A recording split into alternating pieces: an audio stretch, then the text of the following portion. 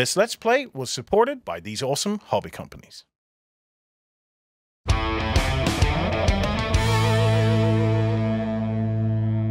Hello, everybody, and may the 4th be with you all.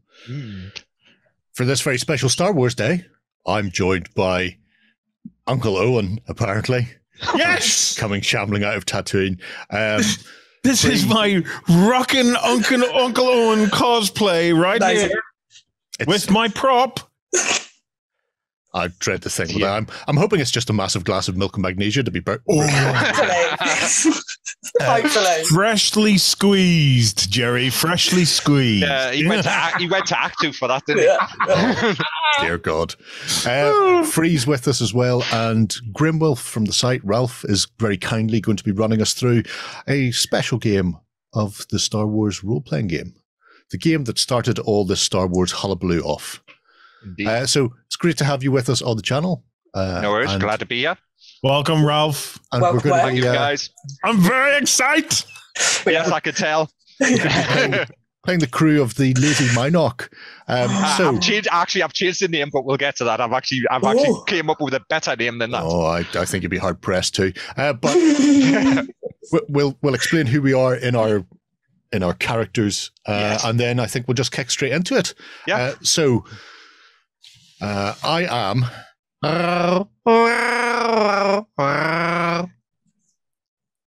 In English, that is. I'm the Wookie first mate of the ship, so Gaarkazza. Yeah. Mm-hmm. Free? I am.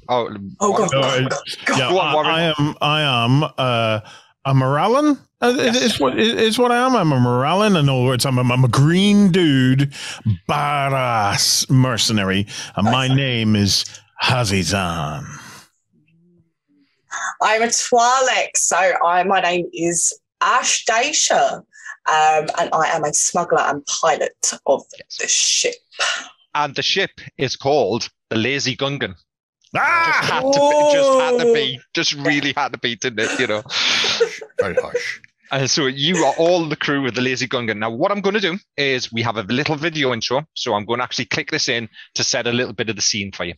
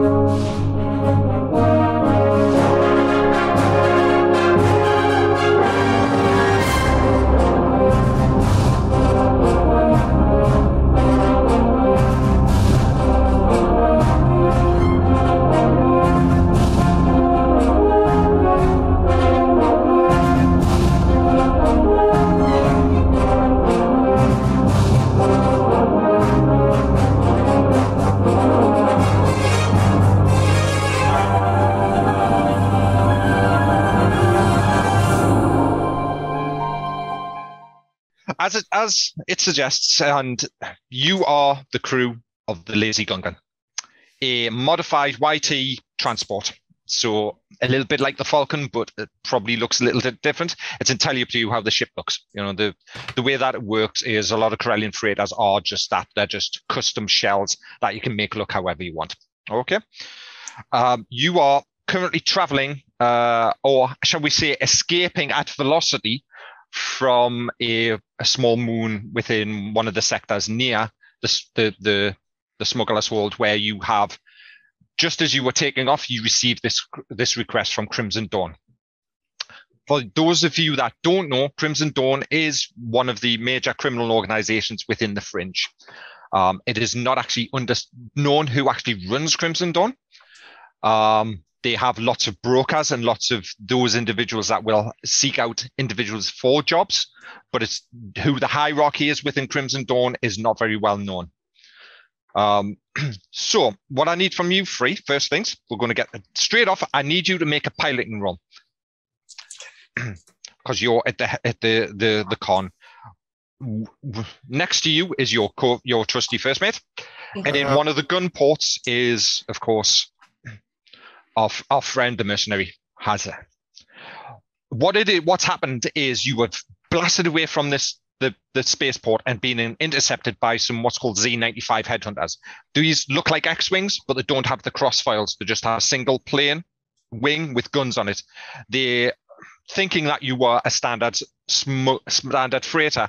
4 of these fighters came out of nowhere to ambush you. So, and looking at the state of those 4 ships versus the state of your ship at the moment, because it's got a little bit of damage, a little bit of dents and stuff like that, you thought discretion being the best part of valor. So you're actually blasting away to get enough a distance away from the planet to then jump to hyperspace. So what I need from you, Free, is I need you to roll a piloting roll first off. And then what we'll do is we'll cut into some straight ship combat. 12? Nope, that's fine. Yep, you're able to basically put the pedal to the metal almost and just speed up and try to break that distance away from you. Right. So for people watching from home, how many dice did she roll and what was she looking for? There was the roll would have been, I think you've got 5 dice, haven't you, Free? Your Free has 5 dice in piloting. Plus the difficulty number was just a straight sort of a moderate roll, which is 10. Okay. With 10 for that. Okay. Right. What I would like from each of you is to look on your sheet at your perception. Who has the highest perception of you all? Because this is how combat works. I've got 4 plus 1. Yeah, I have could be me. 2D plus 1. And Gerry? Just 2D. Just 2D, right. Free, what I want you to do for me is I want you to roll that. Now, the way combat works is you roll it's a group initiative. Okay, and it's based on the perception. So the way it works is the person with the highest perception rolls. Okay, so for the pilots, I'll roll 3 dice, and then for Free, you roll your dice and add the plus there to it. Okay. 18. Right, you have the initiative. So as a group, you go first. Now this is where you can plan what you want to do. Okay, you can talk amongst yourselves, plan what you want to do and things like that. So at the moment, you've got 4 Z-95 headhunters chasing you down to try and basically wreck the ship and possibly board to see if they've got any cargo. Okay. Okay. Pedal to the metal. Okay. What do you think? If I'm in a gunner seat, you're in a gun turret, so yes, you may open fire should you wish. I'm thinking I probably should just open fire and cover us while we try to jump to hyperspace. Yeah. What do you think, Wookie? That's what I thought. Yes. Seems like he's got the right idea. Assuming I'll do the astronavigation okay. For the jump, and it's just a case of the other pair do that while I do the calculations. I do the heavy lifting, and you just you fly casual and you shoot angrily. Yes. Right. So the way it works now is you decide how many actions you want to do. Okay. The downside of that is everybody gets 1 action in combat. Okay. And that's a straight dice roll. There's no penalty. Okay. Any additional action on top of that 1 action is you lose a dice. So if you want to do 2 actions, that's a -1 dice. If you want to do 3 actions, that's -2 dice. You can never go down to more than 1 dice. But remember, you're rolling technically 1d6 and hoping it's a 6. Hoping and that would be the special dice as well. Remember that there is, which will cover should anybody do that. If you roll a 6 on that. Okay. Well, I will attempt to take 2 actions then. Okay. So while I'm calculating our flight path out of here, so we don't crash into the nearby suns and moons. Yep. I also want to try and angle the deflector shields to the rear to give us a bit of protection against the incoming ships. Okay. That's fine. I'm going to shoot my blaster out the back. So you're going to shoot the ship's guns? Yes. Right. So that on your character sheet will be Starship Gunnery is the skill. Okay.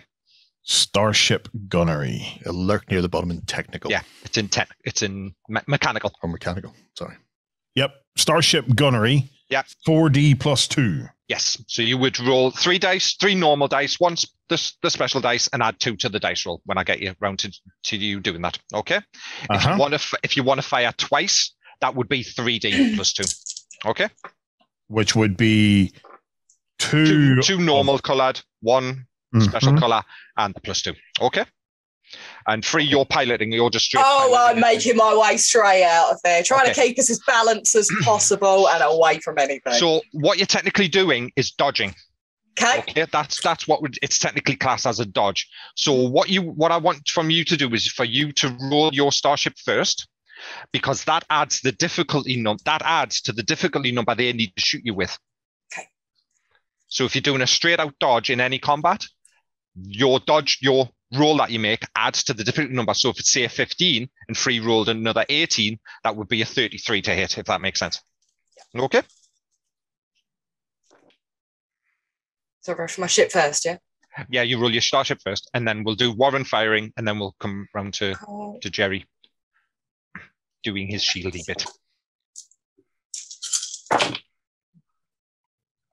21 together with so 21 plus the difficulty number. Yeah. Right, that's fine. So Warren, for shooting, I'm going to go 3D because I'm going to shoot twice. You're going to shoot twice. Okay, that's fine. And I'm just bringing up the range.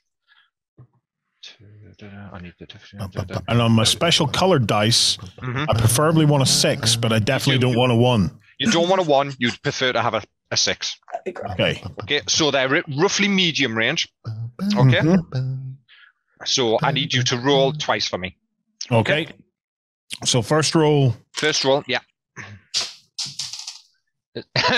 Only on the table counts. Oh, yeah, I was going to say only on table counts. Where's your dice box when you need it? Okay, so I have a 6 on one dice on the white dice, a 1 on the white dice, and then my 4 on the purple dice. So what's that? 11. 11. That misses. The first shot you fire just skims straight over the top. Do I not get +2? I just +2 to that, so that's 13. Yeah. And that's a hit. Yay! So as the ships are weaving, to try and get a lock on you, you sort of angle the chair and just, and the first shot hits it and you see it hit this ship. Roll the hit for your second shot. We'll do the hits first, then we'll do the damage. Okay? Okay, so the next one. Are you firing at the same ship or are you firing at a different ship? Oh. What do you want to do? Firing at a different ship. Okay, that's fine. Now I got a 6 on the purple one, so do I roll one more now? Is that your destiny dice? Yes. Yes, roll it again. Okay. I got a 5 that time. So that's 11 plus 5. Plus 5, so that's plus 17 2. plus 2, so that's 19. Yes, that's a hit. So both hit. So you've hit 2 separate targets. Okay? Right. So the ship has basically a quad turret. So it's like what the Falcon has. Okay? So what I want you to do for me is roll 5D, just roll 5D6. One of them has to be a special dice. Yeah. And this is the damage that you're doing. Okay?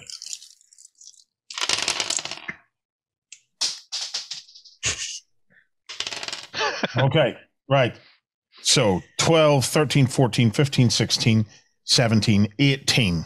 18 on the first one. Okay. So if you hold on, I'll just bring up the stats for the Z95. Headhunter. D6. That's what I'm looking for. I did have it, and it's decided to disappear, so we'll do that. So. I keep getting distracted by the dancers behind Gerry. Dear, yes, it is. So, is that a couple of Twi'leks behind you, Gerry? Is it? There's a Mirialan up on stage. Is there? Oh, there is. So you got, what was the number there, Warren, that you got? 12, 13, 14, 15, 16, 17, 18. 18.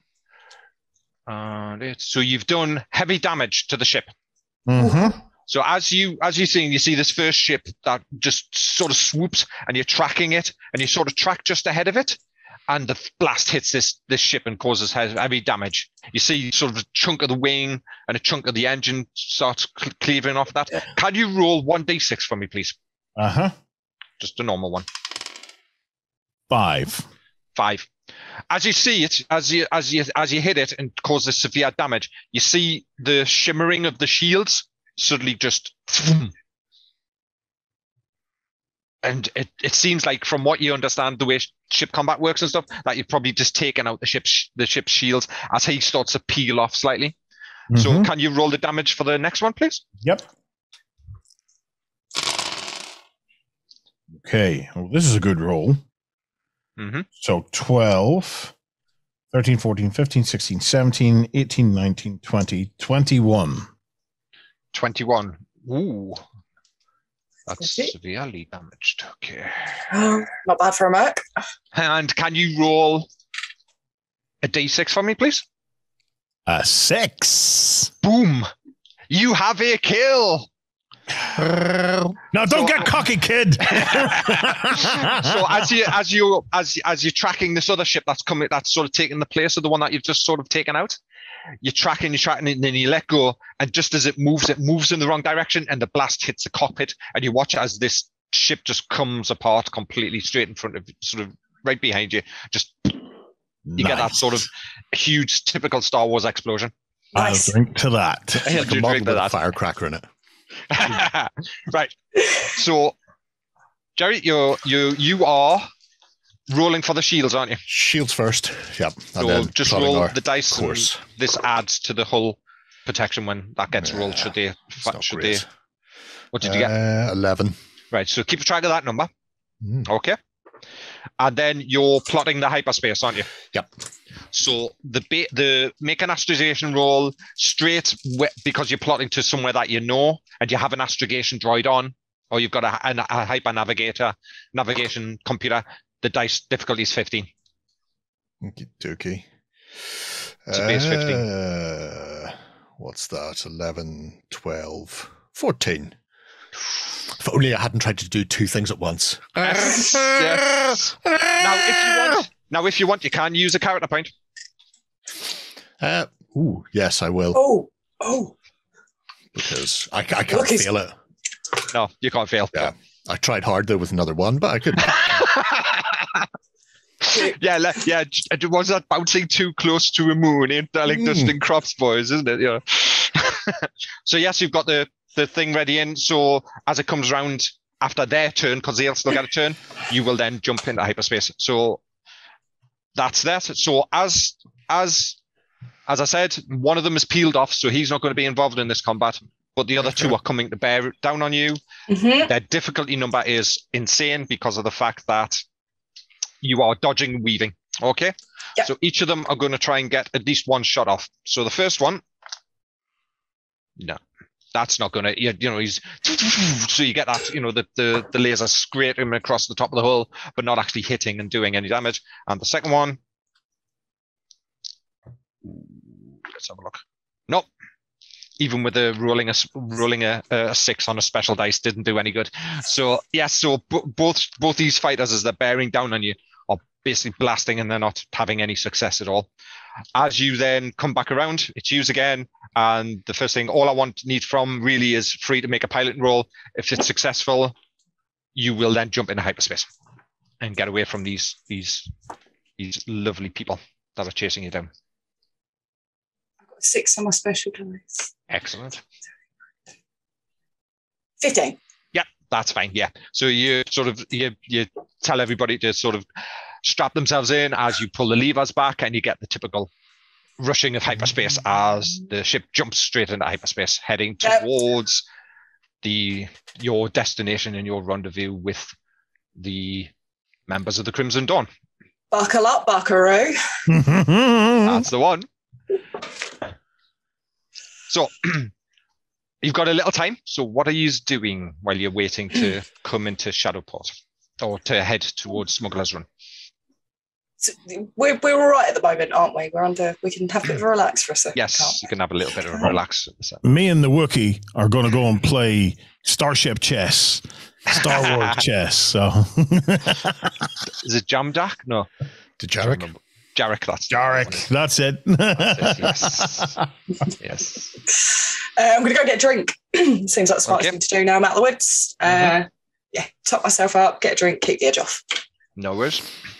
So yeah, it's a little, it takes a little time. I mean, if anybody wants to, you can make because I think you've all got Streetwise, you can make a Streetwise roll to sort of get your understanding of what Crimson Dawn is. If you want to do anything like that as well, I'm happy for you to sort of do that. Just make a Streetwise roll if you have it. If you don't have the skill, it's the stat. Now, Streetwise falls under knowledge, if I remember correctly. And you would roll the knowledge dice, the number of knowledge dice, still rolling one of the the odd color one, but the difficulty number will be a little bit higher because you don't have the skill in it, is how I do it. Okay, so if I do it, it's a 2D plus 2. Yes. So one white dice, one colored dice. Exactly. And then just add +2 to it. So that is a 3, 4, 5, 6, 7. Okay, that's fine. The difficulty number is not that difficult because you are all operating within the Fringe. You've all heard of Crimson Dawn. It's just, how much you know of Crimson Dawn. Now, for the people watching that are sort of joining us with us, you may have heard of Crimson Dawn, and it was the organization that we all saw in Solo. It was the organization that Dryden Voss was in charge of, or part of. That's that organization. So it's a criminal organization. Like I said, it's got multiple heads. There's multiple arms to it, shall we say. I know, and if you've watched Solo, you all know who actually runs Crimson Dawn, but the individuals within the sort of the Fringe don't. It's a sort of that shadow person at the very top. It's not known who actually runs it. They run a lot of the criminal organizations. They have links to other criminal organizations. They have some links to the Hutt cartels, so like Jabba and Zero the Hutt and things like that, characters like that. They also have some links to Black Sun, which is one of the other big criminal organizations within this period of time. That the other thing as well is the period of time that we're actually playing, and then I forgot to mention this at the beginning, and I do apologize. It's about 5 years before episode 1. So it's about 5 years before A New Hope. So it's roughly in that sort of period as, the rebellion starting to gain its footholds of about the same time as Rogue One. Rogue One, I know, is a little bit further on because of the way where Rogue One ended. So it's about that sort of period of time. It's the same time, sort of time period as Star Wars Rebels was set in, sort of roughly that same time period as sort of the rise of the rebellion sort of era. And heading towards what happened with episodes 4, 5, and 6. Okay, so you're not anywhere near episodes 1, 2, and 3 and the Bad Batch and all of that stuff. In the Clone Wars, you're sort of more towards the Clone Wars is in ancient history. A lot of the people in the Fringe areas where you are believe what the Empire put out about the Jedi. Things like that. That they were criminals, they were traitors. There's still all of that. There is some mystique behind the Jedi as well, because a lot of the older people know what the Jedi were like, but a lot of the younger generation that never saw Jedi and understood, the propaganda that was put out from the things. But the Crimson Dawn has been around for that sort of length of period of time. That is one of the other things that is known, that the Crimson Dawn rose at the end of the Clone Wars and has just gained a bigger foothold, leading right the way through to where they are now, where they have all of these different elements bringing in things like the Pike Syndicate and things like that are also part of them as well. They are very heavily involved in the smuggling of spice, among other things. Okay. So that's a little bit of history of what Crimson Dawn is, and for them to reach out to use as a as a small smuggling crew is a big deal for you, because it is it's perceived by a lot of the transporters and the fringers and the smugglers that this can lead to a lot of money, a lot of credits, a lot of prestige. Being asked to either be involved with them or run something for them, but it doesn't just come with the glory of all of that is, there are risks, there's risks with anything that you do. So, you're sort of weighing that against each other. Okay. So you're traveling in hyperspace for a period of time. I haven't actually set specific periods of time within this because it's just easier that way. Within the actual a full game of this, when I ran it, like I said, when I ran it with my friends in my D&D group, I did have to set travel times because that's what we needed to do because of the way that we are structured the game. For this, you travel in hyperspace for X amount of time. Okay. Much easier that way. And you're basically coming into something called the Gaarkazza sector. and you get the beep, beep, beep, beep, beep, which denotes that you're hitting your hyperspace coordinates. So it's sort of bums on seats time again to get yourselves ready to come out of hyperspace. Okay. Head back to the bridge. You break out as everybody takes their seats. There are a couple of additional seats on the bridge as well, so you don't have to be always in the gun turret. Yeah. You can join them on the bridge as well. And there is a fire control on the bridge as well, should it need. Because there isn't just those 2 turrets, there's also missiles as well. There's also torpedoes as well that the ship's armed with. We'll all jump into the cockpit together then, yeah? Take your shoes off before you come in. Well, he's going to have problems, isn't he? You know? Wookie's fine. Well, he's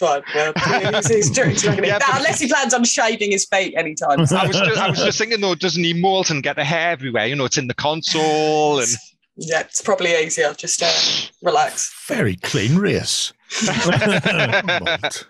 I can't imagine the hairballs you cough up, man. I've got a cone in the sick bay if needed. If you get me too lungs tonight if you keep this up. The catch is fine, so you won't be able to get your fingers around it. They proper fine. So as you break hyperspace and come out, you basically break out into at the beginning of an asteroid field. Most of the what's called like the smuggler's holes or the smuggler's runs or these shadow ports are housed within areas that are really difficult to get to, and only specific, navigation areas and specific coordinates are given out to people that are using them. And you, of course, you're one of them because you regularly come to this one. This one's called Smuggler's Run. It is a collection. It's not just one asteroid, it's a collection of several asteroids. The bigger ones in the center are the ones where basically what's happened is they've gone in, they've carved out the middle and turned it into basically a spaceport inside of an asteroid field. Nice. Or inside of the asteroid. So to get to it, you have to do a little bit of navigating around, which, more than happy for free to make the piloting roll to do this. Yeah. Otherwise, you're going to bounce into an asteroid, literally. Yeah. Hold your breath. 10. Nope. Oh, wait, 10 plus. No, that's good. 10. Yeah. 10's fine. 10's what you needed. Anything less than 10, you would have been bouncing into an asteroid. So yes, as you drop out of hyperspace, you see the star lines appear, and you sort of pick up, taking the controls as you're piloting through the asteroid, heading towards Smuggler's Run, and off to the side you get that proximity alarm. And as you look out, you see some refitted, really old Clone Wars gunship coming basically out to sort of escort you in. The IFF changes slightly, the identifier, and you see that's being identified as one of the patrol craft for Smuggler's Run. But it's also got a prefix at the end of it, and at the beginning of it, and the prefix denotes it that it's actually one of the Crimson Dawn patrol vessels that's actually come out to meet you and lead you into Smuggler's Run itself. The asteroid that you're actually heading to is one called Skip 1, and it's one of the largest asteroids within sort of the area. Yeah, it's probably about a third of the size of our moon. Shows you how big it is. This is a huge, great big thing, and it has been just completely carved out and turned into this shadow port. Within Smuggler's Run itself, and especially within Skip 1 and stuff, there are a collection of individuals that you all know or you've all had hearings of. There's Jamark, who predominantly deals in death sticks and glimmer dust. So death sticks, as you know, is basically tobacco. And same with so the glitter dust as well as one of the spice drugs, and also some gunjack. There's a producer called Sakaro who produces crash and burn spice, which is another type of spice, another sort of heavily involved with the spice mining. There's Magayev who produces another spice as well. So these are all like smugglers and or dealers in spice. There's Mongaz, who produces a spice that's actually brought in from a different part of the sector. And then there's Rill, who produces this, doesn't necessarily produce spice. He more deals with brokering of jobs within within Smuggler's Run for people to pick up not just spice jobs and smuggling jobs, but also bounty hunters are known to come to Smuggler's Run, where they can pick up bounty jobs from some of the syndicates and things like that. So as you're being sort of led in via this gunship into sort of the docking area, that's sort of the area and things that you know about what Smuggler's Run is. Okay. The person that you're the person that you received the communication from to meet is Lutz. So it's L-U-R, Lutz, S-K. He is a Bothan. So for the Bothan race are basically a feline or a fur-covered race, not like Wookiees. They're smaller than Wookiees. They're about the size of a human. You would have heard the name Bothan if you'd, they were the Bothan spies that got the Death Star plans and Return of the Jedi. So it's that race. He is seen on Skip One, especially with his Barabel bodyguard. The Barabel bodyguard doesn't have a name. Now, the Barabel are basically a race of reptiles. They're not Trandoshan. They're not like Bosk, who's a Trandoshan. The Barabel are the other sort of reptilian race that you see running around in Star Wars occasionally. Very ferocious, very vicious, prone to anger, and have rage issues a little bit like Wookiees. You do have a little bit of a rage issue occasionally. Don't know who you've been always out of the brand. Laser brain. So you're guided in by the gunship, and as you sort of coming into dock, the gunship breaks off and heads towards, heads out back out towards wherever they're docked, because they actually docked elsewhere. Because like I said, with it being a collection of different spaceports, those are elsewhere. And you're basically you come in and sort of land within that. So you've landed on Skip One. What are you doing? We've landed. What's in front of us? Are we landed? You've sort of docked. So you see the big docking station or the big docking bay. There's a collection of different ships there. There's different types of YT transports. There's other types of transports in there. There's nothing bigger than like a small, what would be classed as a trailing transport. There's no huge cargo ships. There's no bulk freighters or anything in here. A lot of it is just small, what's called space transports, which are the ships, that a lot of the smugglers and a lot of those individuals do. You notice a couple of what would be classed as gunships, not so much like the Corelli one, but like the Fire Spray or Slave One, and some other ones, so you can denote that they're probably bounty hunters, maybe on port as well. You do know that you are to head to the, I've got the name written here. There is a cantina on here, and I'm just getting the name up. I do apologize. Called the Distant Star. So there's a cantina called the Distant Star, and that's where your contact or the contact that got in touch with you said they would meet you. Do we? Mm-hmm. I assume, even though this is run by the Crimson Dawn, mm-hmm. people would be expected to be armed. Yes. There's no no gun thing. No, there's no. It's not like hand over your guns. If you think this way, this is a bit like, it's probably a little bit like the way Tatooine works. Where Tatooine was a spaceport. Yeah. So it's predominantly a spaceport, and it's not necessarily run by Crimson Dawn. It's just Crimson Dawn have a presence here. Sure. Because there's lots of other cartels within sort of this space that use these shadow ports as a base of operation or a way of brokering jobs and deals. It's just within this area, Crimson Dawn is one of the more powerful ones.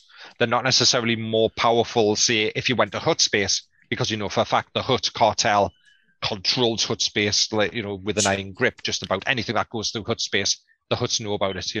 So it's like that. It's just Crimson Dawn are meeting you here because this was the closest port that they could get you to come to. I'm going to grab my bowcaster, head outside. Standard operating procedure. If I would normally get the Lazy Gungan refueled at a stop like this, then that is what I will do. Yeah. Find somebody and growl at them until they understand me. Right. Where is this Bothan? The Bothan is going to meet you at the Distant Star. Okay. Well, then, heck, should we head to the pub? Question for you though: are you wearing your armor? Me? Yes, you have armor. So if you look at the sheet, you have a blast rifle or blast carbine, I think it was. Or was it the heavy blast rifle I think I gave you? Yeah, so I have medium battle armor. Yep. I have a vibro blade. Mm-hmm. I have a heavy blaster rifle and a Yep. blaster pistol. Yeah, right. For future, just so you know, the armor reduces your dexterity by 1 dice because it is quite cumbersome. Yeah, but it does give you better protection. Okay, so it reduces your perception and your dexterity by 1 when using those. Yeah. Okay, as skill. Is the Twi'lek wearing armor? No, I think you've got a. I've got a vest. I've got a blast on. vest. So the way it works with combat, and you've got Yeah, we've got this guy. The way it works is there is hit locations. So your armor covers everything, yeah. Where the vest would only help freeze characters out if she gets shot in the chest, because that's what it protects. Okay. But we'll get to that should combat come up. Yeah. Yeah. Well, I'm wearing armor. Yeah. No worries. I just wanted to check because if you're not wearing the armor, then you wouldn't get the benefits of any protection should you need it. Okay. Yep. I'm happy to make our way to the cantina. I am going to take a good look at all the ships that are around me, see if I recognise any of them. Okay. I'm going to say make a streetwise roll for me, please. The reason being is because it's more the criminal organisation than things to see if you recognise anyone.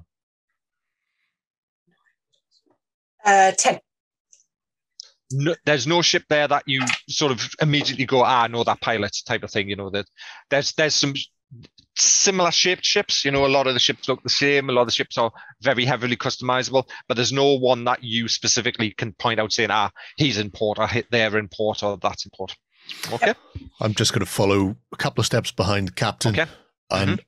always keeping an eye on all the other scum around us. Mm-hmm. Never stray too far from the Wookie for me. Don't trust him. It's a good idea. So as you're sort of walking through the almost makeshift tunnels, but it's not. You know, I mean, it has been hollowed out. It's been, completely done. So it is there. You know, you can see the occasional pipe with crap oozing out of it and stuff like that. You know, so it is a spaceport, but it's not a very well kept spaceport, if that makes sense. You know, there's probably more money done on the different jobs and the different goods that are going through here than there is actually on the upkeep of the port. It's done a little bit, but it's not like an imperial port or or anything like that. You know, a proper full on star port. This is just off the books. Off of books, yeah, that type of thing.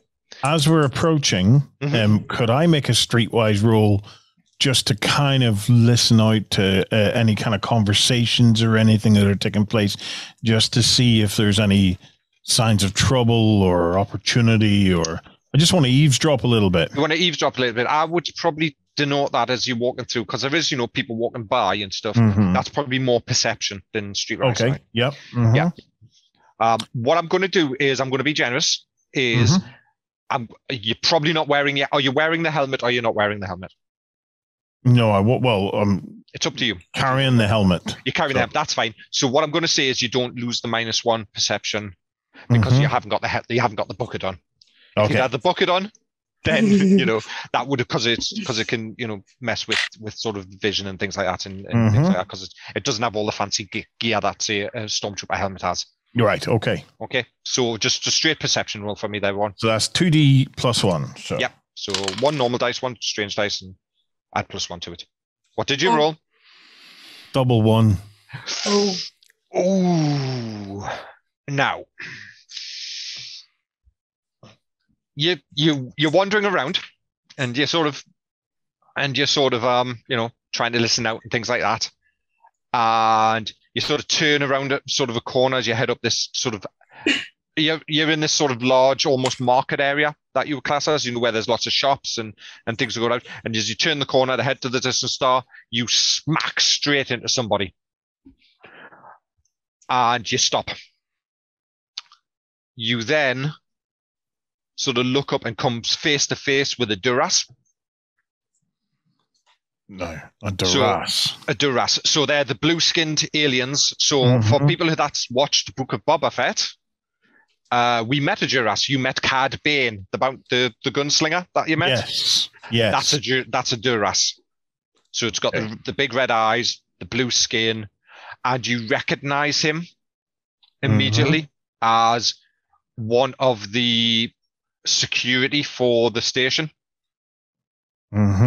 And you bang into him, and then he turns around and looks you square in the face. And there's not just him. There's about 5 others with him. As you just smack straight at him, and he turns and looks and just pushes you back and goes, "Hey, Slaymore, what are you doing?" Can I intervene? Yeah. Unless you've got something to say. I've got quite a high persuasion, so I'm going to say I'm really sorry about my friend. He's had a couple of drinks, so he wasn't feeling well from the last one. He's a bit clumsy, you see. Yeah, I'm really sorry. No trouble. Let me get you a drink in the cantina. If I see you around, I'm on the way. I want you to make a persuasion roll. But I'm going to increase the difficulty because he rolled double 1. And one of the ones was on his destiny dice. His fate dice. Persuasion's quite nice.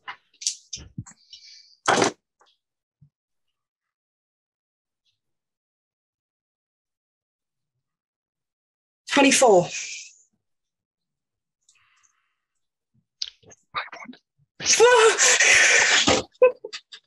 Tried. He sort of looks at you and goes, "And you are? And who are you to this thing?" Pointing at him, going, "This thing insult me." This thing, don't mind him. He's only just had a couple of drinks. There's no reason for insult now. No reason whatsoever. Can't see. It's just a bit worse for wear. Drink will smooth it over, my man. Come on, let's get to the cantina. No offence needed. Plenty of drinks to go round. And if you've got a problem with that, you've met my Wookie.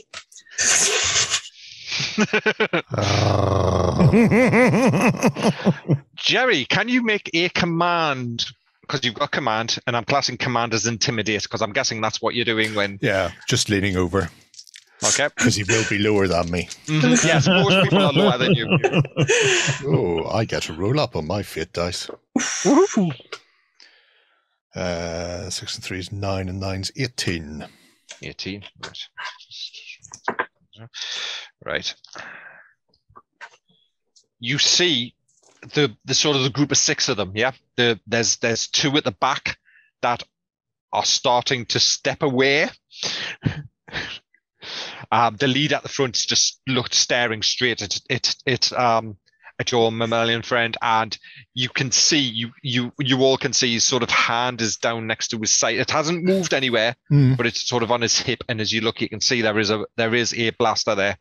It's all right. I've got a bowcaster in my hand. You have indeed. Yeah. 2 can play that game. Drinks not worth it. No drinks, definitely not worth it. I'm more interested in credit. He insulted me. He knocked into me. He caused in offense. Credit is what we would prefer. I'm tempted to reach down for my vibro blade and cut his head off. Right. I mean, we did try the easy way, my guy. Yeah. Well, it's like hand shot first. I know how this goes down. So, and I reckon I was going to cut his arm off. I think it might be just easier to cut his head off, and then I think that would make the others, back off. Right. As you're contemplating this, you hear a smooth voice come out come basically from behind you, and the voice says, "Saris, be gone now. These people are with me." And as you turn and look, and you see sort of standing there is the Bothan with his Barabel bodyguard. Yeah. The Duras sort of looks back at you and sort of raises a finger and goes, "See you later." And I will also return with, see you later.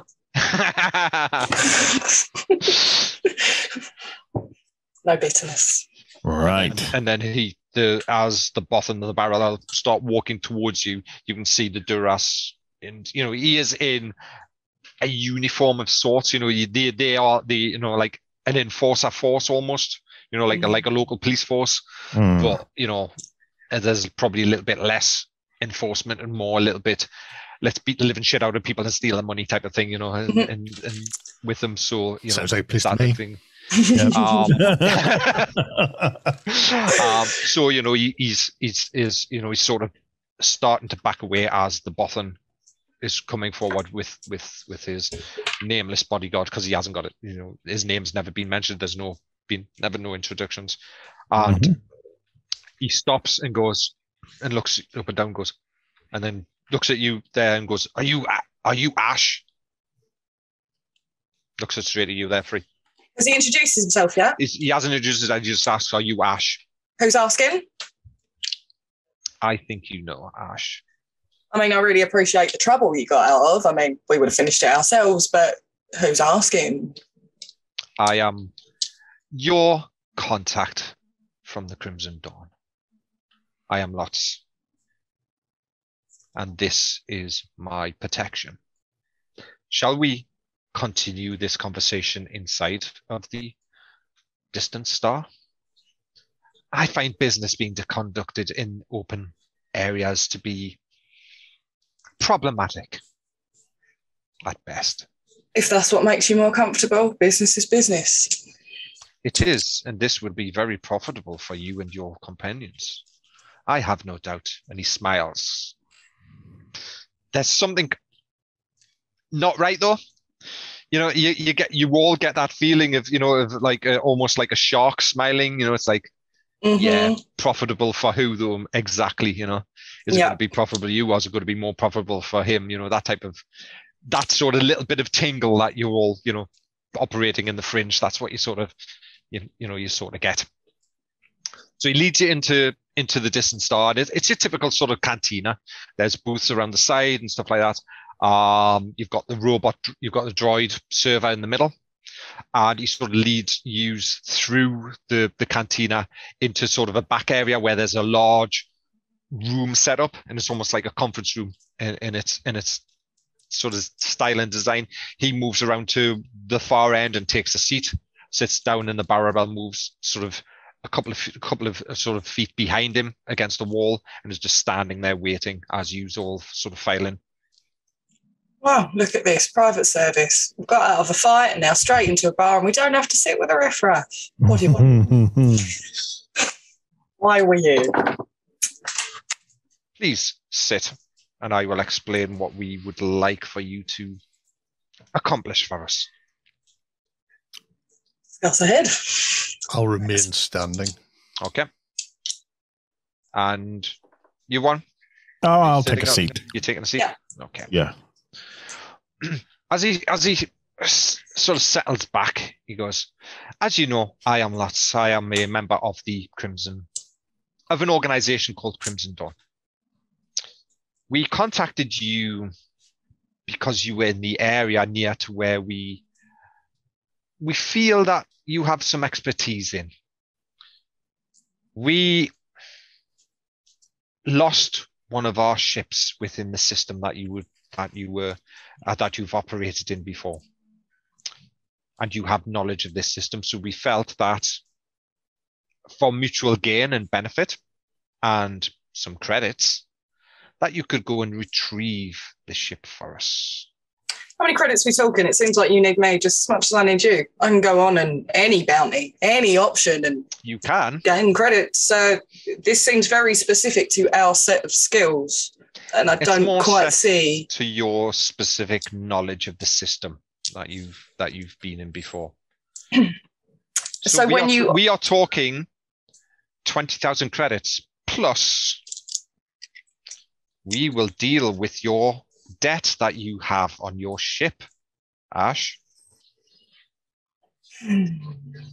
We will clear that debt. I was en route to clearing the debt. Are you? Not from my understanding. And Zero the Hutt really doesn't like people being late with their payments. No, How it's about we late. say 50,000 credits now, 50,000 on delivery, and you clear the debt? How about I just say goodbye and then watch as you are all, shall we say, have issues getting jobs in the future, especially in this sector? So the problem is you've just told me a location of something that you want really well. Yeah. And I'm sure the more people find out about something you want in particular, a lot more people are going to be after it, you see. Maybe. So we came to you to offer you an opportunity to make some money and possibly work for us. So what's stopping us from leaving to find it to sell to another higher buyer? Please feel free.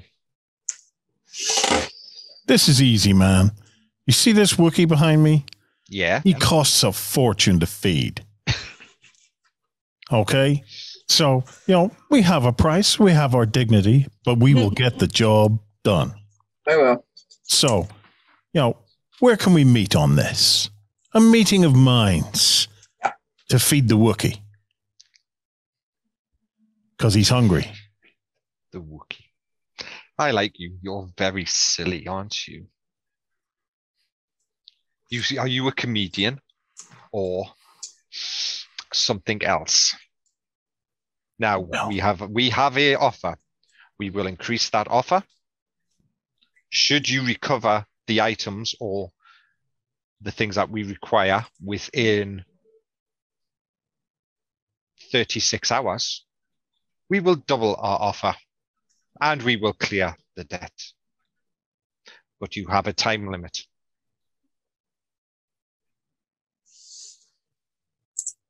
Double the offer within 36 hours? Mm-hmm. In, out, off my plate to you. I'm not going to be married. Nudging my Twi'lek companion here. Why is it important to you anyway? Why is this job? I know it quite well. You know Why the us? system because you know the system. Okay. We have lost. I trust it. One of our ships has gone missing on Mon Gaza. You know Mon Gaza. You've travelled to Mon Gaza a couple of times. You know the system. Yeah, you know the system quite well. You know that Mon Gaza is patrolled by its own independent force called the Rangers. Yep. Mm-hmm. They're like a system police force stroke small army. You also know that Mon Gaza has recently opened up communication and has been speaking with the Empire and the local Moth within that area. Yeah. That's what you know of Mon Gaza. One of our ships had an incident several hours ago. We received a message that it had gone down, unfortunately, on the planet of Mon Gaza. And what do you want brought back? The ship or the contents? The ship and the contents of the ship, should it be enabled, and any of the surviving crew. And if this ship isn't pilotable? If the ship isn't pilotable, then make arrangements for the cargo to be transported, either via your ship or something else. Okay. I am a bit concerned about the state of my ship. On the way in, we really took a couple of hits. It really hurt us hard. So before we leave, would it be possible just to, you give it a look at, maybe a couple of upgrades, make sure we get there all in one piece? Is that something that you can have a look at? We can arrange for somebody to look over your ship, make sure it's space worthy, but there will be no upgrades. You are all pushing the line when it comes to requests. My patience only stretched so far. Yeah, but when you see the results of the Wookie. Okay, I'll give you 36 hours. We'll work double. If we do it in less than that, you triple it. 36 hours, you double it. No triple. You do it less than that, then we will talk about additional work that may come your way and maybe move you up the queue as some of our preferred, shall we say, assistants. Right. Clock is ticking. Remember, your debt will be cleared, though, Ash. Okay. You will no longer owe that hut anything. Get us a round of drinks and you got yourself down. It shall be done. And what he does as well is he slides over a data card. Mm-hmm.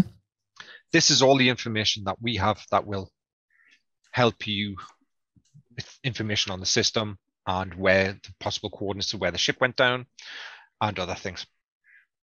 Feel free to browse it. But once I leave the clock and once we notify you of your ship's repairs, the clock is ticking. Let's do it. Yep. Let's get on the road. Okay. We'll lift the drinks, take away, Okay. and let's start making our way back to the Lazy Gungan. Yep. If you can get them in plastic cups, that would That's the main cups, yes. Yeah. With his blue milk. I believe they're called solo caps. Bravo. So yes, you're able to get your drinks and then head straight into or head back to the ship. As you're heading back to the ship, you will already see at least 2-3 mechanics that you don't recognize as normal mechanics from this port. Mm-hmm. Already crawling over and checking over the ship and checking the engines and things like that to make sure it's all right. I suggest we get on the ship. I think the Wookie should keep an eye on the mechanics. Just give it a once over just to make sure that they're not doing anything silly to the ship. And then if we can start to program in the coordinates from the data card into the ship navigation system and get ready to go. Yep. Sounds good to me.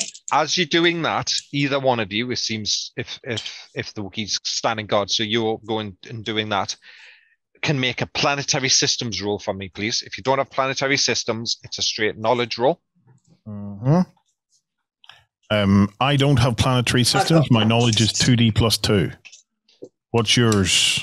I just got D+ on mine. Hang on. You have the skill, but you don't have any dice in it, yeah? No. That means it's just your knowledge. But So 2D plus 1. Yeah, so where the dice roll for Warren would be aimed higher because he hasn't got the skill in it, yours would be an easier roll because you're skilled in it, you just don't have any dice in it. That's how the thing works, if that makes sense, yeah? Got 2D plus 1. Mm-hmm. 9. What was that? 9. 9. 9. I'm just checking. That's fine. That's it. Right. So, what you know of Mongaz and the system itself, and also the whole where the ship is possibly situated, and the things around piloting within Mongaz as well. Yeah. You do know, like I said, that Mongaz is patrolled by a group called the Rangers. They are, like I said, a local security force, stroke police force for the system and for that specific planet. Yeah. The predominant languages are Huttese and basic on that. It's predominantly mountainous in its terrain with canyons and things like that. The major town is called Miners Town. It is governed by the Galactic Spice Mining Guild, is who's in control of the planet. So it is a predominantly planet that will, that churns out spice as it's one of its main exports. Similar to the way Kessel works. You also do know that ships that land or come to Mongaz do not deviate from entering out into the wilds. So you would probably have to land at the main spaceport and then travel out to the coordinates separately. Because of the way the patrol systems, the patrols work, the system, because it is predominantly used as a spice mining hub, is heavily protected by the Rangers. They don't want unauthorized ships landing out in the wilds and gaining spice and smuggling spice off where, this is their main sort of import and export within the planet. Like I said, recently there's been rumors running around that the local Moff has been, or the local admiral, not so much the Moff, local admiral of the system, the Imperial System Protection Force that's within the whole area sector, has been getting overtures of, we need some additional help. We will join you. X, Y, and Z. That type of thing. So there has been rumblings within the sort of the criminal underworld that this might happen, and that the Empire's moving in maybe to get a stronger foothold on the on the system. Like I said, the coordinates for the ship are it's sort of deep within sort of the planet, next to one of the sort of the canyon areas, and one of the sections that's basically running with canyons and riddled with canyons and things like that. The ship itself is a YT-2000 medium freighter, so it's a quite big chunky boy. Called the Spice Lazy is the name of the ship. There is a crew of, just bring up the crew, just bring it up. Where's it gone? 1, 2, 3, 4, 5. There's a crew of 6. 7. There's a crew of 7 on the ship that this ship has. There's a captain, there's a pilot, there is a navigator, there's a young mechanic, and there's 2 gunners. You've got information on all of those. And that's really it.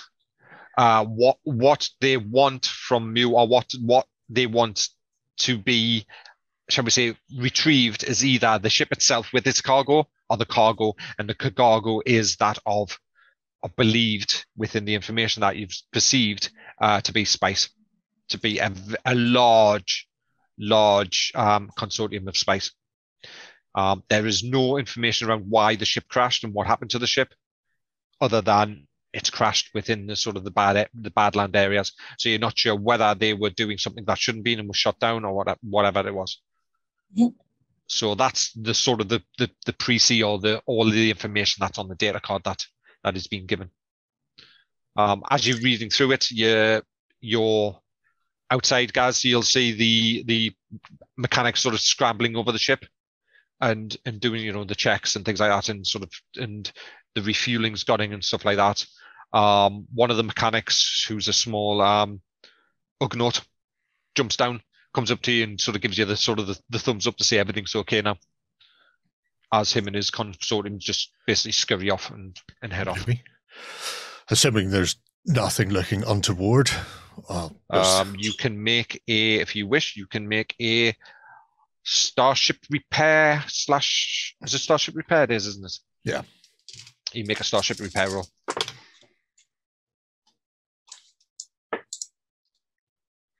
$23. Not sure. You're sort of, as you're looking, and you've seen devices before, that are, say, beacons or whatever. You're not sure, but you think there may be one. It has been sort of planted, maybe a beacon, maybe a tracking beacon, a hyperspace beacon. You're not sure. As you sort of walk up and look more at it, it does look like that one of the things that, when they put a plate back on, one of the plates, say, for the whole armoring, the plate hasn't sat right. And as you sort of move it yourself slightly, it does look like a small, probably the size of a briefcase, hyperspace beacon.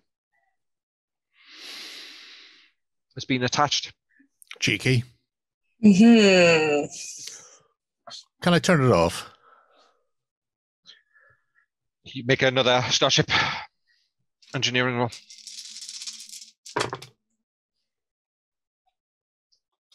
Oh, dice.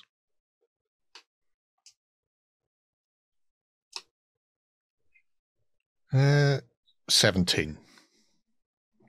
Can't see here how they've, there's no obvious on-off switch. It looks like when it's been attached, and it's actually been wired into the ship as well. That's why they seem to take a little bit longer than you would think normally for the repairs. Mm-hmm. They've wired it almost into the sublight engines area. Okie dokie. So it's being powered via the ship itself. I'll head in, up the ramp, close the door, and growl at my companions. Okay. I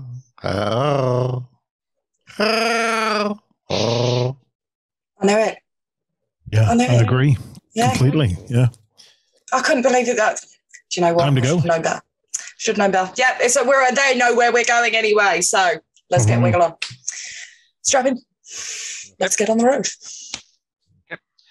Make an easy astrogation. Make an easy piloting roll to sort of break dock and head out, and the same for your navigator. An easy and straight 15 astrogation roll, Gerry, to plot course to. You haven't, have you? No, I have. Oh dear. What did you roll? Oh, I smashed the 15. Smashed its back doors in. Got a 1 on the Destiny dice. Oh dear. I got 19 on mine. Okay, right. Well, okay, so that's a 100. Right, okay, that's fine. So that's fine. You plot the course. You've been there. You know, it's one of the many systems that you sort of do the standard run between systems to gain some credits to do that. You know, the typical sort of elite. I'm going to go here to buy some luxury goods and then come back here to buy minerals. You know, that type of thing. You know, the sort of the typical runs that you do. And everyday cash runs. Head out, the cash run, a milk run almost. You know, and you sort of hyperspace out and head out towards the thing. You tap in your coordinates. And sort of jump off into hyperspace. A few hours later, you don't get the warning that you're coming out of hyperspace. It's almost as you are pulled out of hyperspace, as somebody accidentally on the one jumped you very close to one of the system moons within Mongaz, and the gravity well from the moon has just basically plucked the ship, and you're basically almost like hitting turbulence, but think turbulence on the factor of 10, as the ship is just basically. I did tell you to hold on tight. What I'll need from you there, Free, is I'll need you to make a piloting roll. Yeah. I need from both the Wookie and your gunner, I want you to make strength rolls to stay in your seats. Otherwise, you are bounced out of your seats, and then I want you to make a strength roll as well. I've got 17 on my piloting. Okay. Okay. What? Oh yeah. Well, the Wookiee's got 5 dice strength. I know that much. I got 11 on my strength. But you didn't, Gerry, did you? but I got a 1 on my colored dice. Yeah. That's it. Oh dear.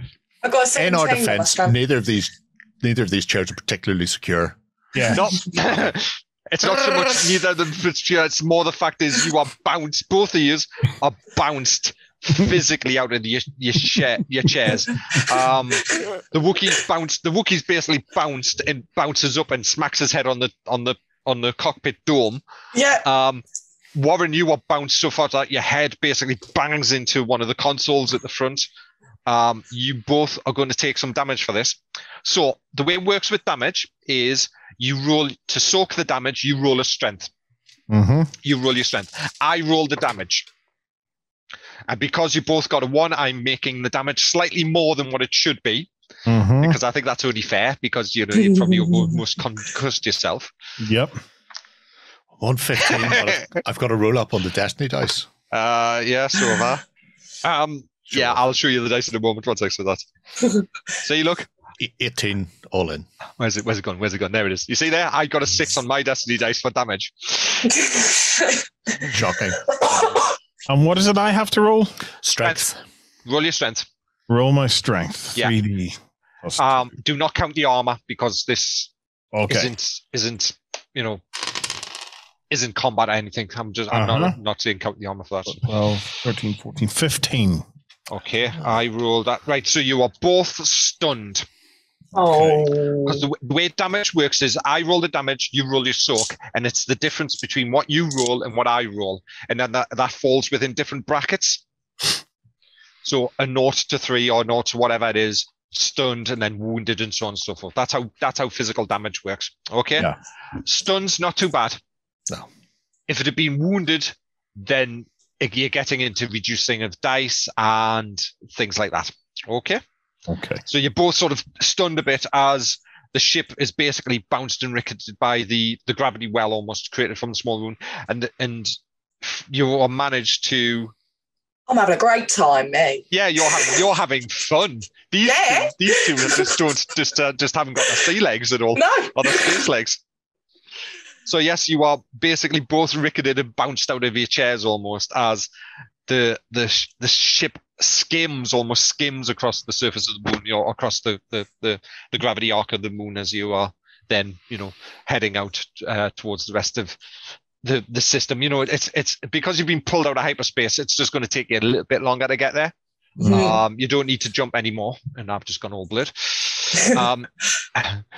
See, that's what happens. You see, bounce yourself and the camera goes bird. You see, that's what it is. You've stunned. I just assumed it was concussion.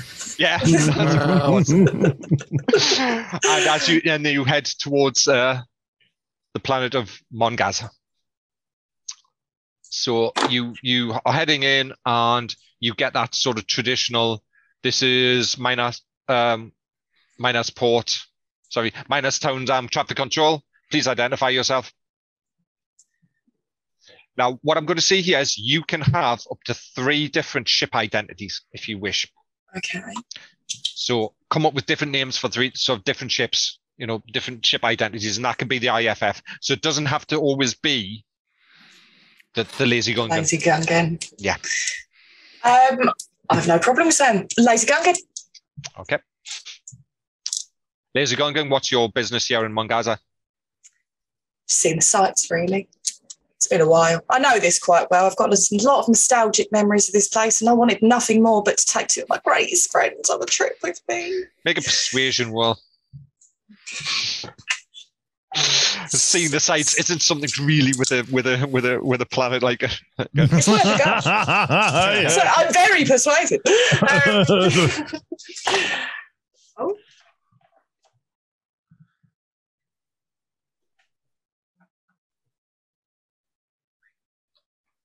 26? No, that's fine. Yes, Lazy Gungan, that's fine. You can hear the resignation in his voice, like, oh God, another sightseer. In other words, another smuggler here to make some money. It's that sort of. Hope you have a wonderful day. That old chestnut, that old thing. So, yes, Bay 14 is free. The portmaster will be there to collect the docking fees. Have a nice day. Click. Have a lovely time. He was a lovely gentleman. What I'm going to do before we get off the ship is get some first aid done to these 2, because they've had a bit of a battering. Let's do it while laughing. Mm-hmm. While laughing at the mayor. Yeah. I repeat, will not allow you to bandage my head. Cone? No to the cone then, no. No. No to the cone. It just means you can't get the paw behind it. Yeah, that's what it is, isn't it?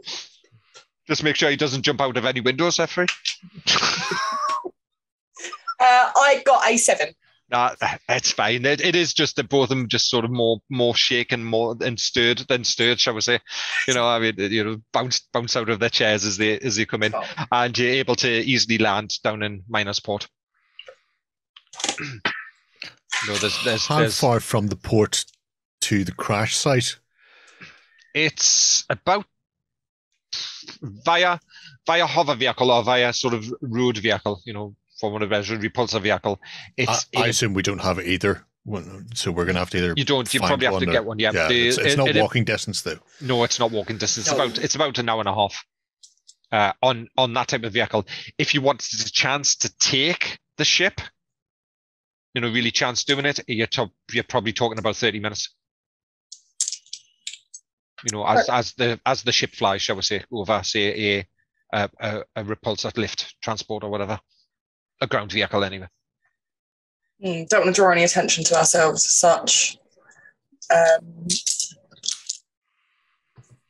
Looks like we are not walking. I'd say we're gonna. I'm more than happy to do a bit of daylight robbery and see what we can get for. Mm-hmm. No worries. So you land the ship anyway. So it's not the it's not a difficult thing to do, so you land the ship quite easily, yeah. And then you sort of, as you disembark, you can see waiting there, human male, with two gentlemen dressed in identical sort of looking uniforms. You denote that these are probably rangers. And you're sort of looking at it like a data pad, so almost like a clipboard, going, right, so this is, and he's sort of looking over, and and as you're walking up, he sort of looks around you and sort of looking up and down the ship, from where he is, and he's sort of going, that's for peace, and he sort of leans forward, so it's almost like he's squinting, it's like his eyes and things goes, Lazy Minoc it is, isn't it? Yes. Am I correct? Yes. Yeah, that's the one. Lazy Minoc. That's definitely the ship. How long are you staying for? No longer than 36 hours. So a day and a half. Lovely. Refueling. I'm assuming you'll want refueled as well. Wouldn't hurt. Mechanics, repairs. None. No. So we have quite the mechanic on board. And just docking fees, landing tax. That'll be 500 credits. We'll get back. Does it have to be right now? That'd be 500 credits. Hand goes out. That would be 500 credits, and he repeats himself again. What? So, for example, why do we need? Is this for everybody? Is this just the lazy? That will be 500 credits. Hand goes out again, and you can see the two guards are now positioning themselves. The two sort of rangers. Just give them the credits. That's fine. Not worth the hassle. Thank you. Remember, you are here. This is your, and he sort of hands you like a data sheet almost of the the almost like a little receipt, but it's also got a time that's suddenly starting to tick down. You can see sort of this digital display sort of ticking down, and this is your docking sheet, and he hands it over to you. As you can see, your time has started now. You are here for 36 hours. Should you go over that time, there will be a fine. You are fined every hour beyond that 36 hours, and the fine is 1,000 credits. It's all in here, and he hands you over another sort of sheet, almost like a flimsy. That's sort of come off the top. These are the terms of your docking. It's very bureaucratic. It's very weird. It is very much of money. This is it. Here's the bureaucracy.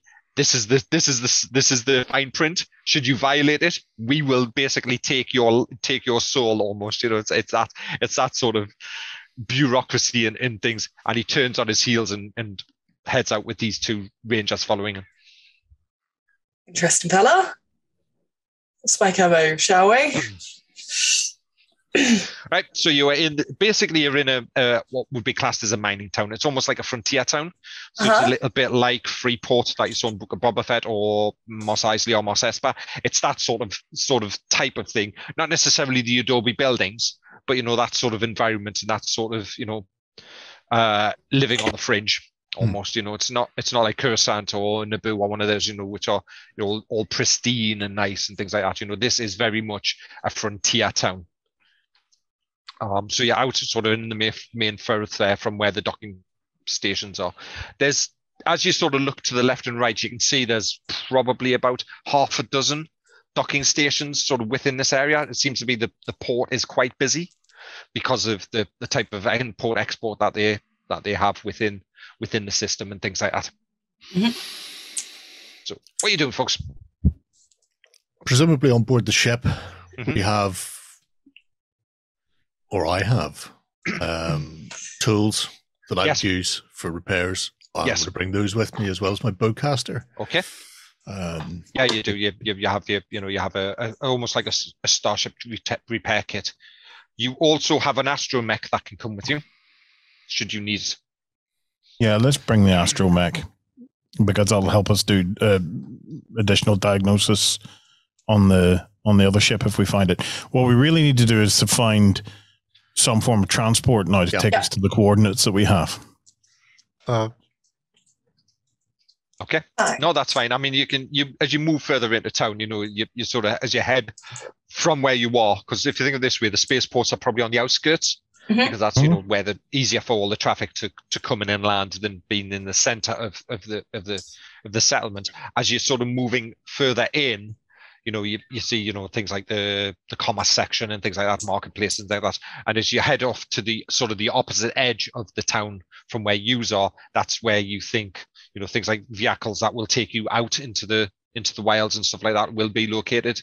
It's sort of on one side you've got the spaceport, on the other side you've got, leading into the planet itself, the transports for that. Yeah. Whether it be repulsor lifts or, ground wheel to ground vehicles.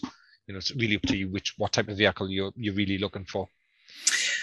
We need to get back as fast as we can.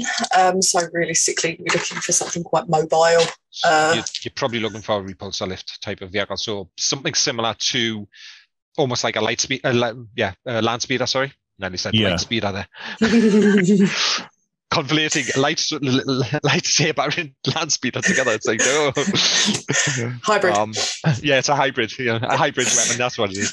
So yeah, you're probably looking at something similar to a land speeder or that type of vehicle for speed more than say a wheeled one. Yeah, if we could get something like a V-35 Courier land speeder, they're pretty nippy. And it's got 3 raised repulsor lift thrusters. It really depends upon what's available within the, any land speeder will do, but we want to get a land speeder. That's something that'll fit us all with the Wookie and the mech. Yeah. The droid, by the way, is T8TE is his name, or Tate. Tate. T8TE. Tatey. Tate. Tatey. But it's right. Okay. Yeah, that's the designation. It is a standard. The droid, the way I describe the droid, because this is one that I've used previously, is it's a version of BB-8. So it's a ball, not an R2. Because those droids would have been around, I'm sort of conflating the fact that that type of style of droid would have been around anywhere. It's just, George didn't think of it back 30 years ago, so. So yes, so it's a ball, but it is an astromech. T8TE. Okay. T8TE, yeah. Right. So he does wheel by himself. He is an astromech. He's actually linked to the ship predominantly because he has a hyperdrive computer into it. So he acts as your additional hyperdrive, because the way ships work is you have a hyper navigator or a hyperdrive navigator.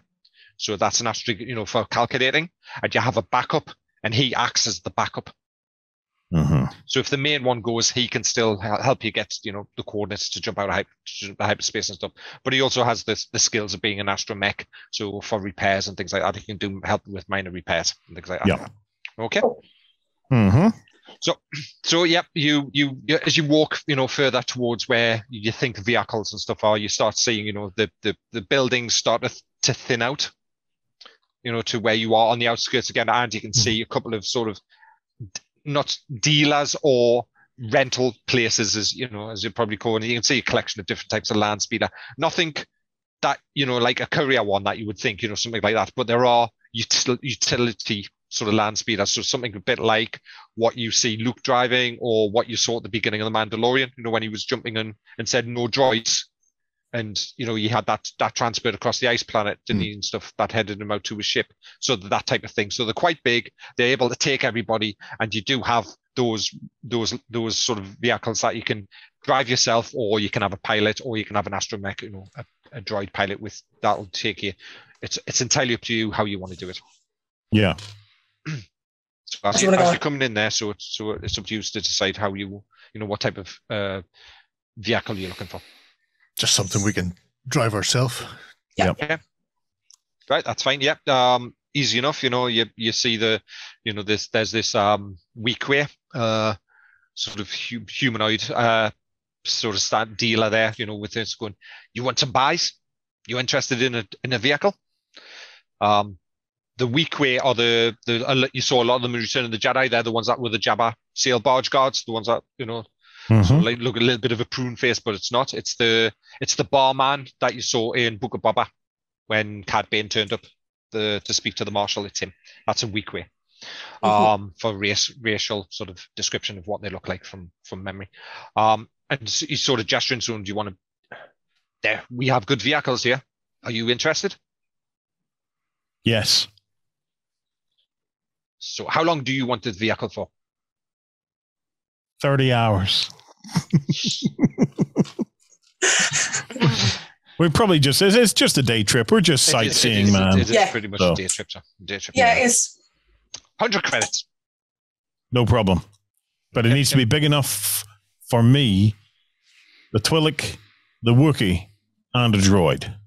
No problem. Yeah. And he sort of points out, and it's basically it's almost like a cargo land speeder in the fact that, it's got the seats up front. There's a large space at the back where you can put crates and stuff in there as well. So it's quite elongated. So think a bit like Luke's, just add another section to it almost. Grant, we've said yes, no problem. Yeah. Handed over the cash. He's handed us the keys. Yeah. We've chucked the keys to the Twi'lek. Yeah. Now, does anybody have ground vehicle piloting? I'm guessing it would be under mechanical. I don't. Suspicion not. No. I have Walker operation though. We should have asked you for should have tried to get a walk out, didn't you? Shame. Yes, I can really see the fact of your character piloting an AT-AT there. Yeah. Draw attention to ourselves, yeah. Mechanical, I'm 2D2 or 2D plus 2. Yeah. Just my general mechanical. It would be just a general mechanical rule, whoever wants to pilot. Who's got the best general mechanical? Any advance on 3? Nope. I'm 3D plus 1, so happy either way. So it'll be our pilot then. Yes. Our pilot. Yeah. What I'll do is I won't make it as difficult as it would be, with you not having the skill, because you are a pilot in sort of essence. So picking up and piloting a repulsor vehicle is probably not difficult for you. No, not my first rodeo, so. No, definitely not. All right. 10. No, that's fine. It's not difficult to start to blast out and head towards the coordinates. You're following the coordinates that you've got. You've probably got a data card or a data pad with the map on. So you've got a map of the area, and it shows you roughly where things, where the ship is and stuff like that. And what I'm going to do is I'm going to do this, and I'm going to do this. So after a bit of piloting, you get to see this. Oh, come into this. So that's the shed, yes. So you basically are coming in, and I'm going to use paint, and I'll just draw it there. So you're coming into about there is where you sort of where you're coming from. So you're coming from sort of this south area. You can see the ship sort of crash there. Yeah. Yeah. You can see other bits of terrain, but yes, as you from the map that you've got as well, it does show that it's a canyon area. So it has crashed next to the canyon area. So you can see the ship sort of crashed and not moving there. And the way it's crashed as well, it's left a huge, great big gouge in the desert. So it's not just dropped out and just crashed straight down. It has come in at its speed and at an angle, and it's just sort of caused this huge, great big graze within the within the see anybody area. Around it? You can't from where you are. Doesn't necessarily mean that there's no one there, but from where you are at the moment, you can't see anybody. Shall we move quietly and stealthily?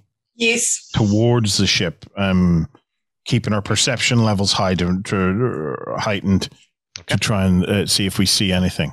I think it's better to do that than to go cooey. Anybody there? Should we ditch the vehicle a little bit before so we don't make too much noise? Just leave the vehicle where it's at. Yeah, cover it with a few bushes, maybe. Presumably, we were given all the information about the ship. Yes, you were. And the crew. Was there anything like a signal to let them know that we're part of? There was not. There was okay, they never left you anything like when you meet the crew, do X, Y, and Z, or give them the strange handshake and, jump up and down and bounce on your head, type of thing. There was none of that. It was just, go get our ship. If the crew's there, fine, bring them back with you. Grand. In which case... It was written in such a way that the crew are expendable, or they want the crew to come back because they want to find out what the hell happened. It's written in such ways that they really don't care about the crew, but if you can bring somebody back or bring the crew back. In which case...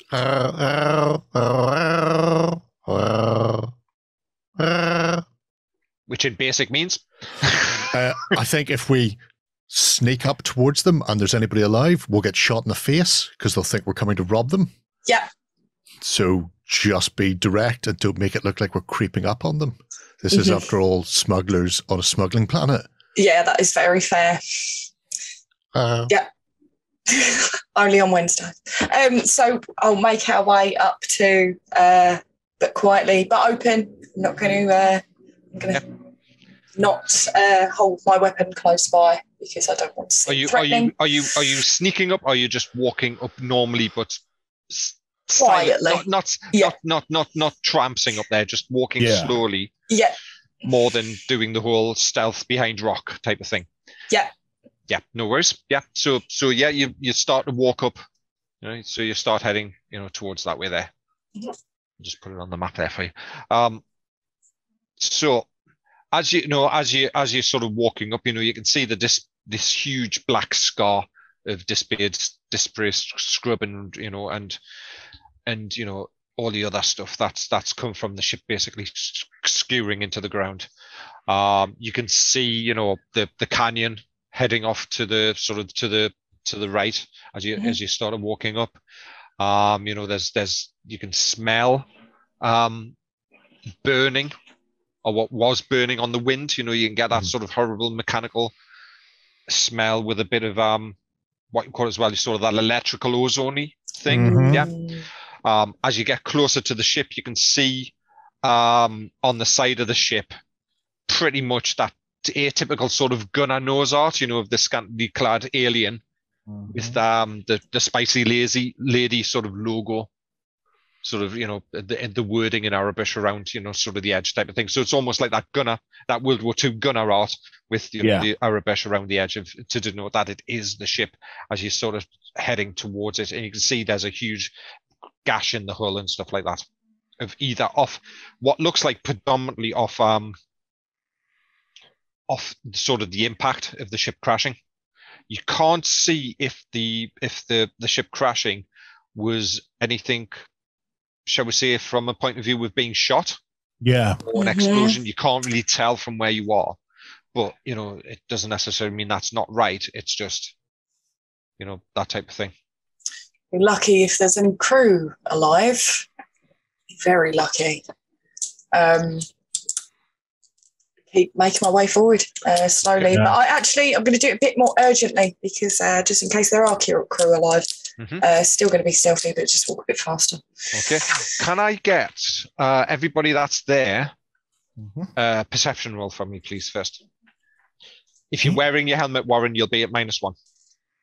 No helmet on at the moment, okay. So still strapped to my back. Okay. 12? Oh no, +2.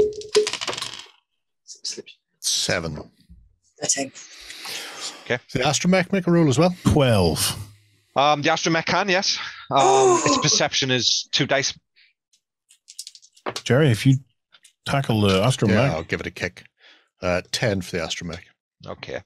I mean, the astromech has the little, as it's wheeling forward, it brings out the little, almost like the little radar dish, that they have as well.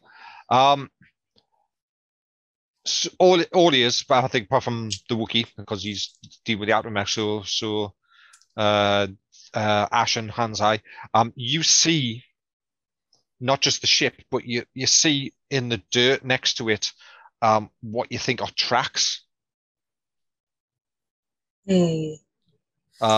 Footprints, at least, that you can see heading, that they're in amongst the dirt, so it's really difficult to see which way they're going, but they're definitely moved away from the ship, but you can't see from there exactly without doing a further sort of deep sort of look of where they've gone. As much as I care about the crew, I'm going to keep looking at the ship because the ship is what we came here for. If you go and look at the ship, I'll go and scout the footprints. How far away is the Wookie? I'm always just behind you. Good to know. That's fine. Yeah. As long as I'm not on my own going into a ship. No. If you take the Wookie, maybe you take the mech. And I will go and just very discreetly, as discreetly as I can manage, anyway, check and see where the footprints are headed. Okay. Right. For you, Warren, have you got search? What is that under? It's skill under perception. No. Well, it is there, right. But that's it's just fine. Yes. It's there. It means you don't have a higher difficulty number. Oh, okay. If it's more the fact is the skill on the list? Don't worry about the dice next to it first. If the skill's on the list, then skill's on the list. Yeah, excellent. So you're able to search and do it relatively okay, shall we say? Because there's no dice in it. If you didn't have the skill, it would just be a straight perception roll. But of course, the difficulty numbers, I increase the difficulty number. Yes. Okay. So what I want from you then is I want you to make a search roll. For the other two, Gerry, you can make a starship repair roll if you wish. Free, your character, if you wish, can either make starship repair, which I don't think you have, or a technical roll. I've got space transport repair. That's it, yes. That's starship repair. That's yeah. So make that as well. Okay. So what did you get, Warren? You're not going to believe this. What did you roll? 6, 12, 18, 19, 20, 21, 22, 23, 24, 25, 26. Yay! That's a good roll.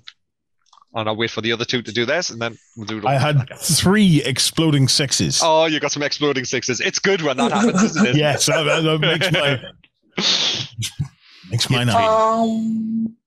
What did you get, Gerry? 18. Right. And 11. 11. Okay. Well, between the two of you, you can see as you're sort of looking in the ship, and you can head into the ship. Where from where you are, you can start heading in, and you can see the cargo bay is where basically the hole is and stuff like that. Yeah. Knowing straight away that you can go and head straight towards the flight recorder. There is a flight recorder on all the ships, so Gerry, where to go straight away on this type of model. So that's where you're going to be heading straight to. As you look in the sort of in the cargo hold, you can see some huge, great big cargo crates, and you can see one of them's cracked open slightly, and there is basically some spice coming out of it. So they were definitely smuggling or taking some spice, maybe illegally off planet, or instead of going through normal channels. You're not sure, but that's what you can see. You've got this great big rip in the side of the ship anyway. Warren, for you, as you scan around, you can see the little footprint. Is the map still there, by the way, folks? No. No, you need to throw it up again. It needs to be thrown up again. No worries, right? And what we'll do is share. There we go. You can see the footprints are heading basically towards this cave. Ooh. Here. From what you can see from the footprints, I'll just stop sharing. From what you can see with the footprints, it's at least a single pair of footprints. Not sure if one on their own. You can see there's any more than that, but there's definitely a single pair of footprints heading towards the cave. Yes. I'm going to make my way back to the ship. Okay. Because I think going into a cave on my own makes absolutely no sense. So, okay. I'm going to go back to the ship, and I'm going to tell the crew those footprints head into a cave behind us. As you're sort of scrabbling around and looking around the ship as well, those that are in the ship, you see there are some signs of blood, but there's no, as you sort of go through the different decks, because it's almost like on 2 decks. This is quite a big medium freighter. There are no signs of any of the crew. There are signs of blood. There's signs of things got on. There's nothing, nothing. So else. no dead bodies or anything. No lying dead bodies around. or anything like that. Is there signs of any of the cargo? Yeah, there are crates there. The crates are still in there. Well, Remember, we were asked to retrieve the cargo, the ship, and the crew. Yeah. well, if the crew was alive, and we don't know that. Well, can I open any of the crates? Well, one of the crates is cracked open and it's leaking spice. Oh, so it is spied, so it hasn't Yeah, been replaced it is with leaking just there, empty yeah. rocks, because I don't want to go back to the Crimson No. Dawn and hand over a bunch of rocks. How about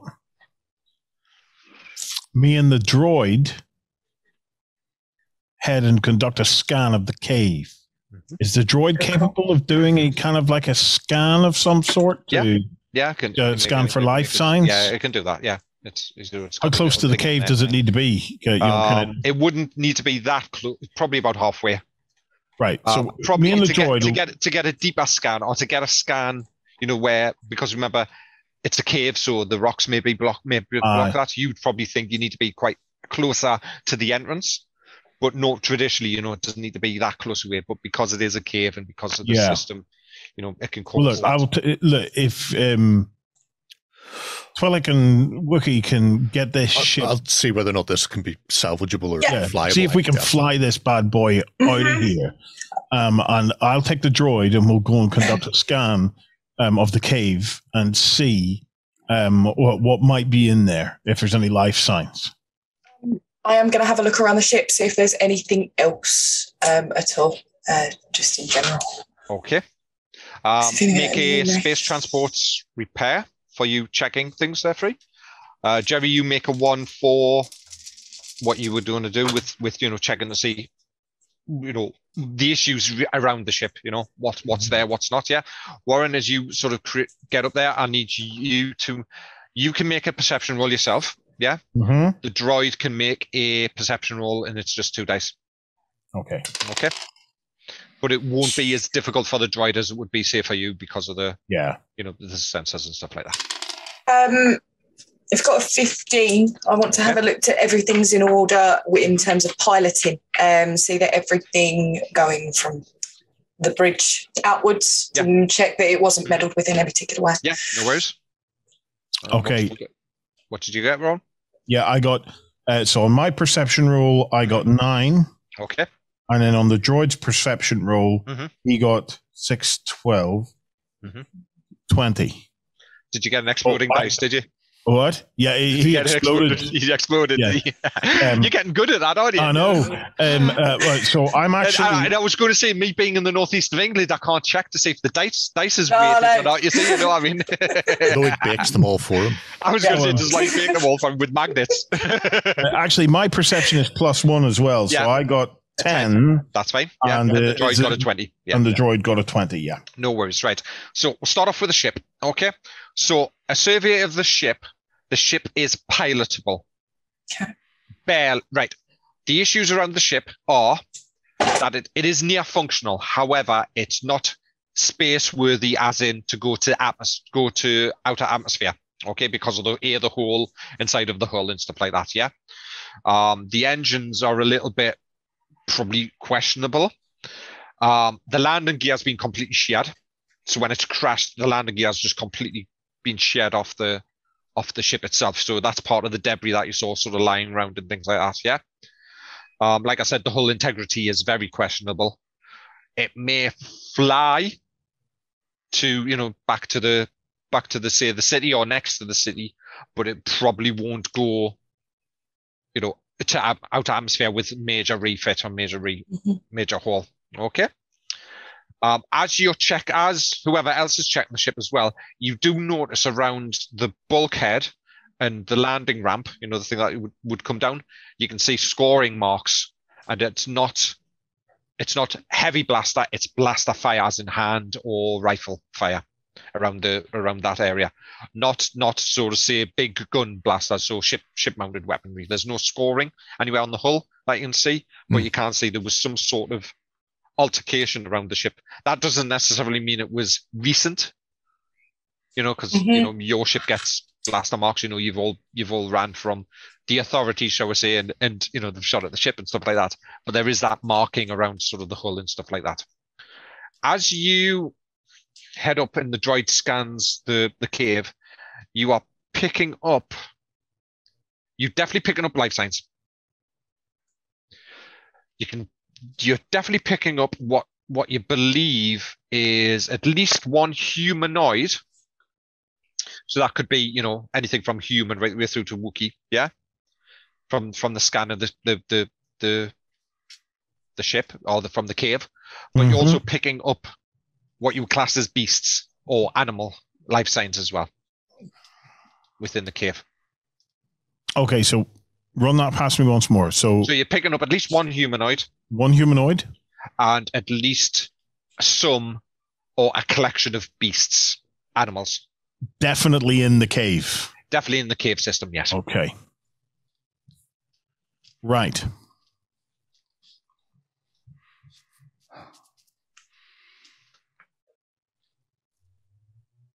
Can I get, while you're busy thinking there, Warren, all of those next to the ship or around the ship, can I get a perception roll from both of you, please? You can. 8.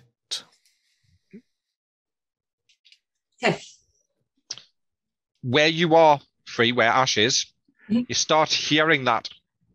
You know that noise that you got with the beep beep beep beep beep beep beep beep. The proximity alert. Yep. That you get on your ship. You're getting that. You can hear it from where you are, from where the bridge is, from where you are, sort of echoing through the ship.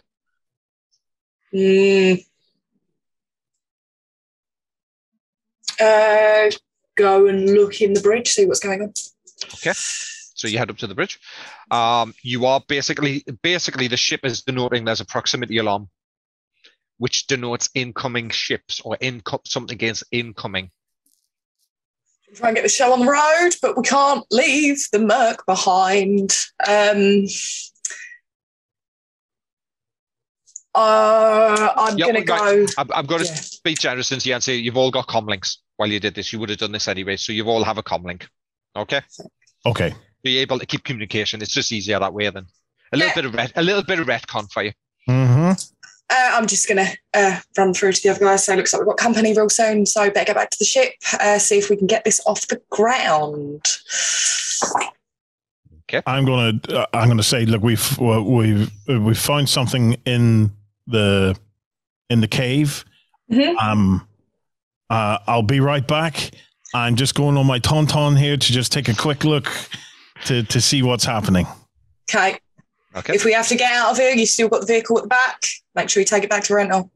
Don't want to pay an extra fine now. And what is our Wookie doing? Well, I'll be assisting the captain in attempting to get the engine started on the spicy lady. So, how are the weapons looking on this ship? What weapons? It looks pretty much like it's there is a torso, what's called basically a ventral and dorsal turret, so the top and bottom. You're not sure about the one that's buried in the sand underneath. You think you might be able to get once the ship's got power. There was a little bit of power, that's why you were able to get the proximity alarm was going off. There was still some residue power in there, so you think if you can get some proper power to the engines and start trying to lift off, the dorsal turret might work. You're not sure about the bottom one or the ventral, whichever way it is, Maybe. You're not sure how it's going to work, Okay.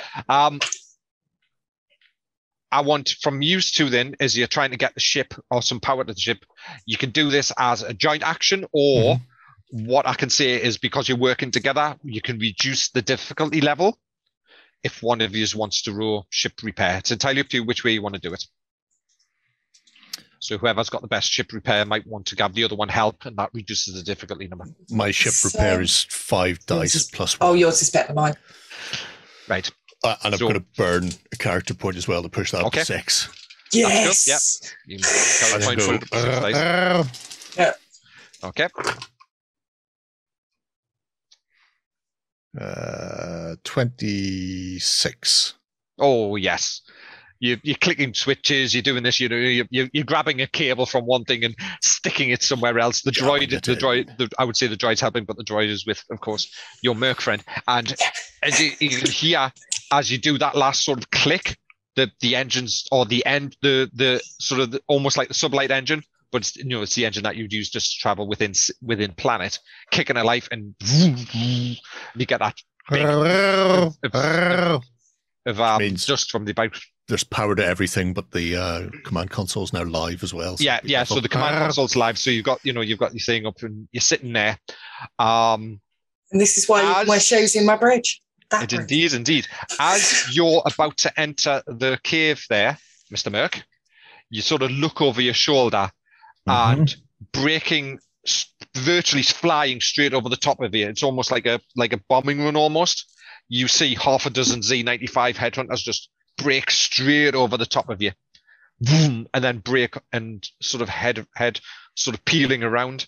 As you then look, you can see a bunch of those old Republic landing craft. The LAT, the gunships that you saw on Attack of the Clones. You see 6 of them sort of drop straight down. Oh.